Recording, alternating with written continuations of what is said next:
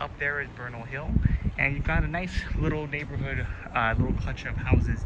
This house is listed, I have no idea what it's listed at too right now, but it's a great place to look at. It's in nice condition now, but it's also ready for your expansion and your renovation. Nice guys here too.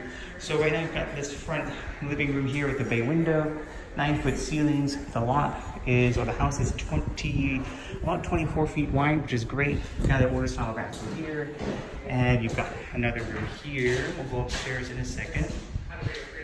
But over here, this is where we're at.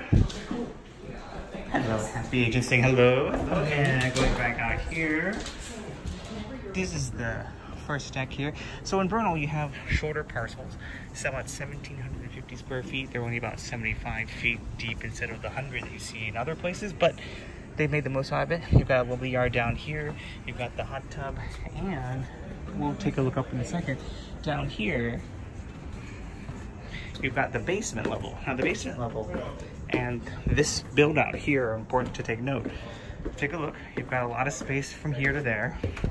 Of course, more than your 7 feet and 7 feet of ceiling height. In fact, let's see, how much do you really have here?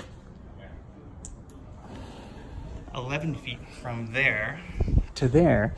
So that's nice. You can have some footings down below, and then you can still have a good amount of ceiling height there. In fact, you have some sort of support system there. So let's say you were to build this out foundation wise, you already have the footprint, it's already here, so you fill that in, and this to this is about 10 to 12 feet. So you could have another living room or family room count here conceivably, and put some internal stairs where that little room was too. But let's take a look inside the garage. So you have the garage here, it's pretty spacious. Then you have a steeper and shorter driveway, and then like we said, you could do stairs probably in here, coming down from that little room, and over here you'll see the rest of the foundation. Now it looks to be concrete, which is nice. A lot of times, it could be, yeah, it looks like concrete there, which is nice too. So you have that, and you have a garage space, and more importantly, you have the curb cut. Now it is a little steep. You'll see here, it's got a little steepness to it. And you got a little down here, so be careful of that. But I think you can fix that if you need to. Let's go back in to go upstairs. Offers are due next Thursday, which is, I think, Thursday the 22nd. So let's go up here, the last part up here. You've got this sort of narrow stair. Of course, you would probably replace this. Like we said, just the room we came through could probably be your stairwell going up and down.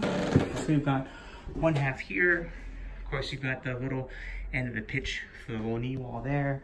Same thing that they've used for closets. And you've got a bathroom up here. Bathroom and sink. Of course, we already have plumbing, which is great. And back here, this is the killer part, I think. So from here to here is about 14 feet. This is over that mudroom addition that we've seen throughout the property. Take a look there. You've got the backside of Bernal Hill, and then you've got Mount Diablo, the distance over there, and the bay, Potrero, and southward on down too. Now it's interesting to note that you do have a pitched roof, so you could try to do a few dormers. The dormers would dormer out. In fact, it's funny, kind of that parapet, but you would come out this way, and you'd have more headroom here. So you'd have, instead of the pitch ceiling, you might have just a little more room to accommodate a stairwell, a bathroom, or some other type of room. We did that on our own house, and it worked out really well, and it's relatively straightforward to get rather than full-on neighborhood review. Yeah, so anyway, 237 Ellsworth. I forget what the list price is actually, but it is a great place here in Bernal. Offers are next Thursday, the 22nd. Of course, this is Kevin Ho and our walkthroughs. If you have any questions, let us know. Otherwise, thanks for watching.